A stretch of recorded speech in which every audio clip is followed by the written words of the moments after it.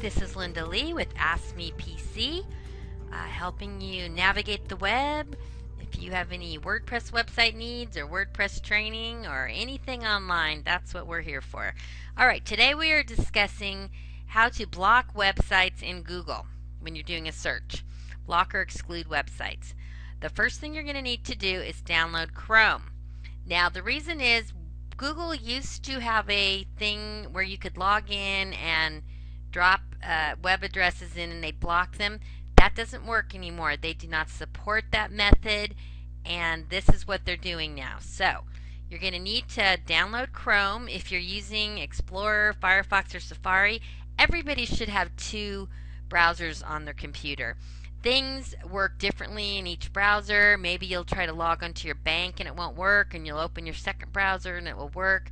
Pretty much, I recommend all my clients to have at least two browsers on your computer. They do not conflict. They do not affect each other. A browser is just like putting on a pair of glasses. That's all they are. It's a way to view the internet. So go and download Chrome. It'll just take you a minute. And once you've got that installed, you're going to open up your window. And over here in the far right corner, you're going to see these little three lines.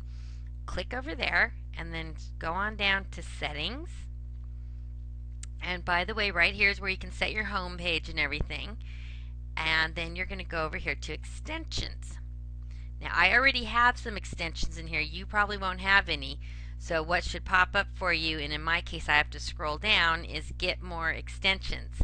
Now that takes you over to the Chrome Web Store, where we're going to get this extension. And those of you that have smartphones will recognize all the many choices for apps and fun things you can add to your browser. It's really great.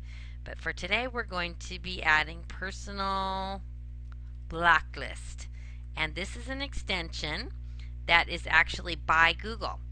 And it's so easy to install things for Chrome. You just click Add to Chrome. Say yes, it is safe, and we are installed. There we go. We're just going to click the little icon. It's the hand over here.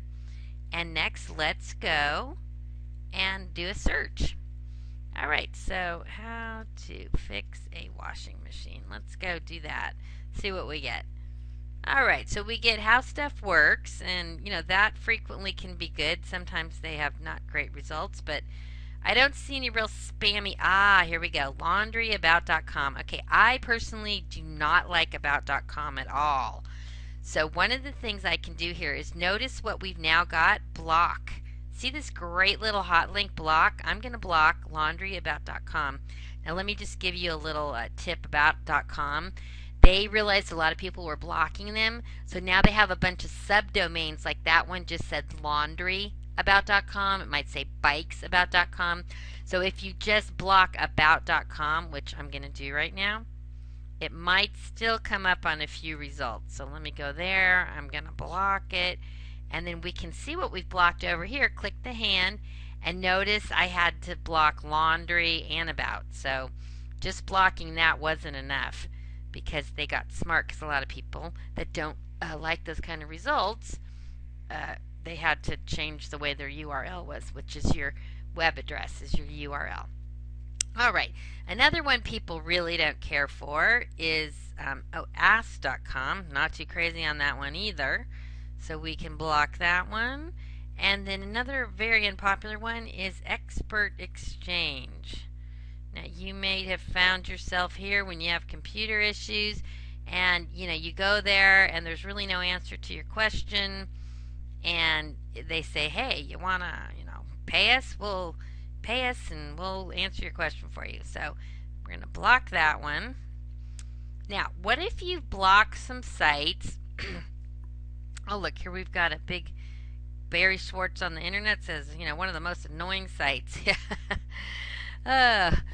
So anyway, it doesn't come up as frequently as it used to, because Google's really changed their results stuff.